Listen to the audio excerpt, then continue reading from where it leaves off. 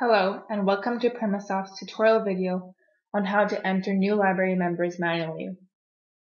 First off, let's start by opening Small Library Organizer Pro. On the File menu, click Load Database.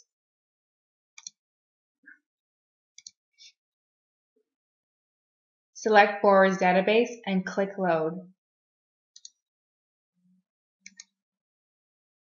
Or a quicker way is by clicking Patrons, which is located on the toolbar.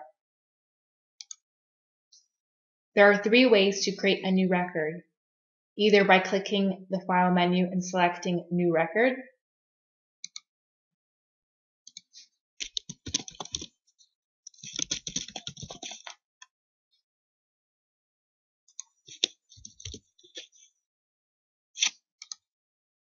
or by clicking New Record on the record display form.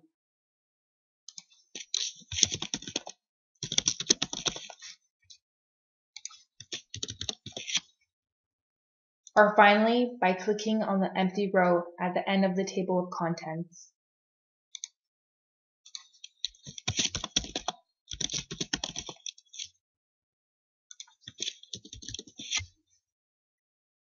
Remember to press Save Record. You only really need the name of the patron, but if you are using a barcode scanner, you can either enter it manually or you can scan the ID number from the patron's ID card.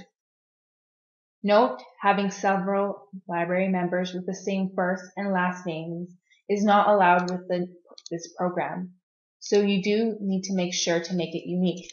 For example, you can put a number by each duplicate name.